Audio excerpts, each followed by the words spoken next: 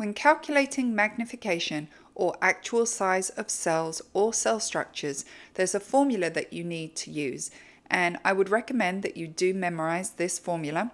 So that is magnification equals the size of the image, so that is the size that you measure with your ruler, divided by the actual size of the specimen. So that's what I often describe as how small is it really.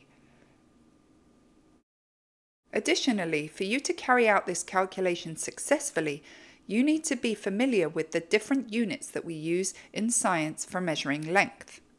Since it is likely that your ruler has centimeters and millimeters, but your specimen is going to be very small, it's likely to be measured in micrometers or nanometers, you also need to be able to convert between these units.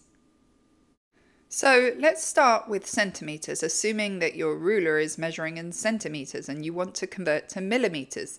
There are 10 millimeters in every centimeter, so whatever you measure as centimeters, multiply that by 10 and that will give you millimeters.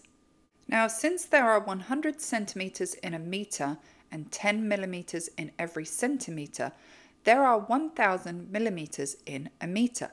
So a millimeter is sometimes represented in scientific notation as 10 to the power of -3. That is 1,000th of a meter. Now, centimeters and millimeters may already be familiar to you, but micrometers and nanometers might be new. So there are 1,000 micrometers in every millimeter.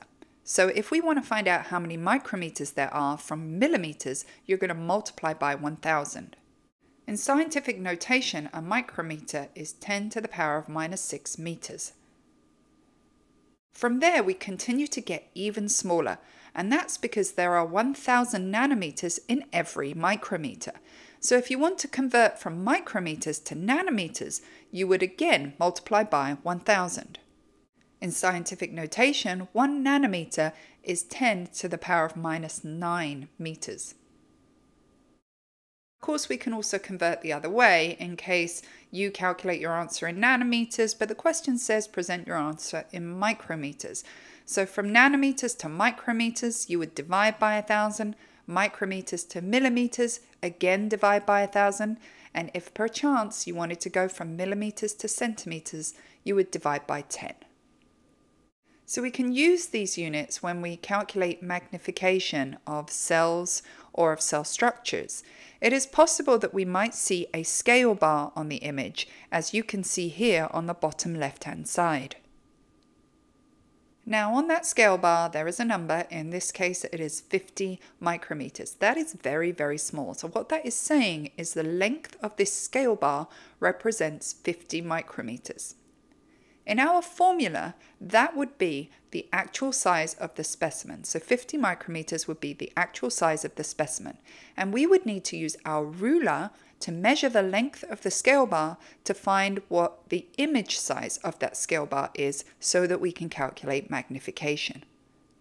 So I'm going to go ahead here and use my digital ruler. It does have centimeters and millimeters, and I'll put it up against the scale bar here. And you want to take a moment, maybe pause the video to look at how many millimeters in length that scale bar is. But spoiler alert, it's 51 millimeters.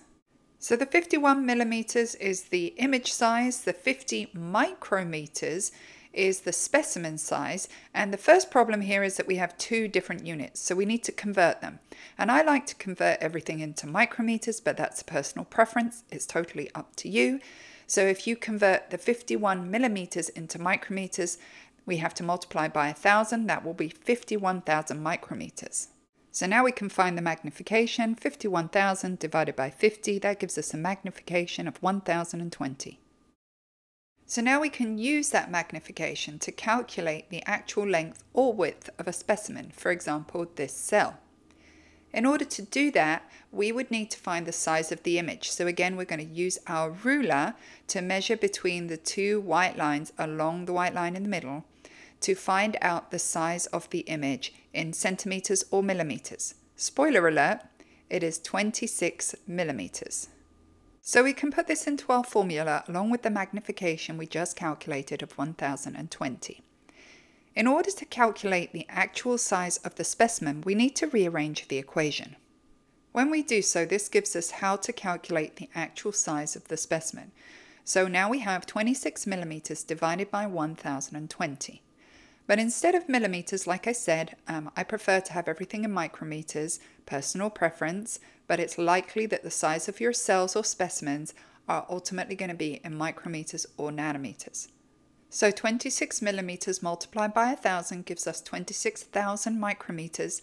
We can divide that by the magnification of 1020, and we can have a final answer for the actual size of the specimen of 25.5 micrometers.